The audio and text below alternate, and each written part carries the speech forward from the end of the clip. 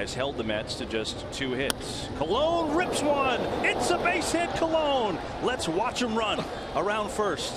He's going to take his time and jog on in there. Bartolo Colon with his first base hit of the year. It's a leadoff double, and they're going nuts.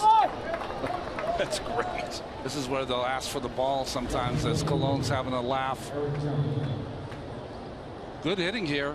Gets ahead of that fastball by Lance Lynn. He had to let the bat go. That was the hardest part. And he doesn't really make a turn. He kind of gets there and just makes a 90-degree turn. Was that a nice start for Colon? Was that the first time he dropped the bat all year? It might be. Because he usually takes it all the way to the dugout with him. Assuming it might take a couple of those. Young Jr. He's got himself a base hit.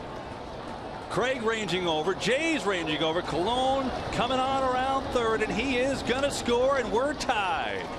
RBI double for Eric Young Jr. Colon, the rally starter. And we're knotted at 1 in St. Louis. Well, Young trade places with Colon on second base. Back-to-back doubles here to start in the top of the 6th.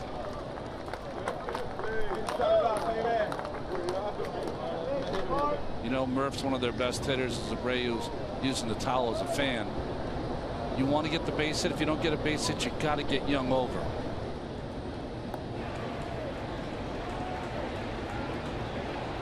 Ronnie, he cut that base well. It's like he doesn't want to hurt the bag. That's great. Hey, you got the job done. That's all that matters. His first hit of the year. The Mets are on the board here. Mets haven't had a lead all series long. Second career run.